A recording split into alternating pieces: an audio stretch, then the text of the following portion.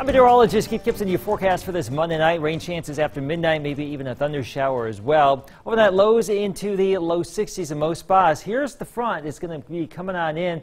I think we stay dry during the evening hours. After midnight, the front will slip on through here, so we will have a chance for some showers, a few thunder showers as well. We may wake up to some of that rain, especially across our central and southern areas.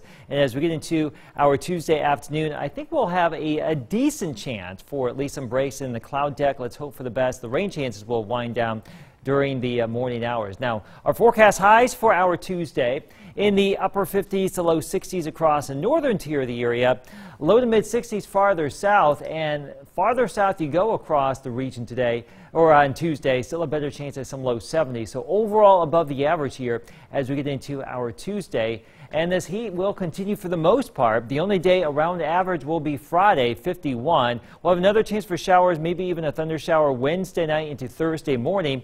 And there's that dry day on Friday, and then rain chances ramp back up by New Year's Eve, by New Year's Day, and also Monday, the first weekday of 2017.